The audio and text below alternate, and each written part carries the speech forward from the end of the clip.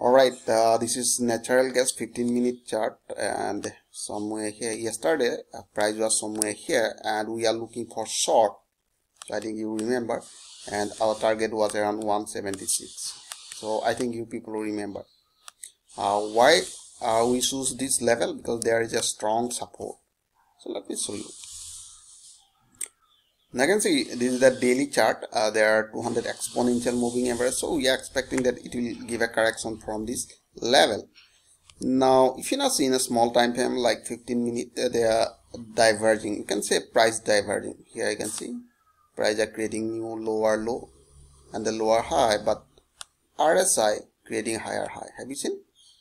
So means they are diverging, and here you can see finally they broke this resistance line. And yesterday we placed buy order somewhere here, and price are continue toward upside. So at least we are expecting that it will retrace, alright, the level of 189. Alright, 189. There is a strong resistance. Let me draw. Yeah, okay, now you can see. Sorry, 188. Let's say 188.